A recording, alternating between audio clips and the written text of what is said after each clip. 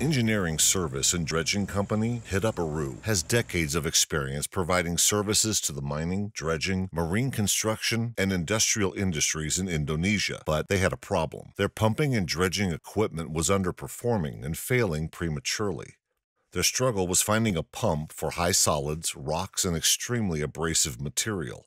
In the past, cages were fabricated to keep the competition's excavator dredge pump from clogging. These cages were a band-aid solution. The new EDDY pumps worked right away and never needed aftermarket cages. Years ago, they were looking for a better way to move abrasive slurry and coal ash in the mining and energy industries. They discovered the EDDY pump and ordered 2 units for a coal ash pumping project. Pumps in the past were pumping a low concentration of solids, wearing fast, failing, and clogging under the stress caused by coal ash pumping. All the other pumps moved a lot of water, but the goal is to move the target material and less water. The initial projects went excellent. Fast forward a few years, and they now have a fleet of EDDY pumps and excavator attachments. Most of their old pumps were replaced with EDDY Pump. EDDY Pump provides large-scale dredging services using our pumps and also sells the equipment directly to large mines. One of their main clients is EDDY, which we are proud to have a teaming partnership with.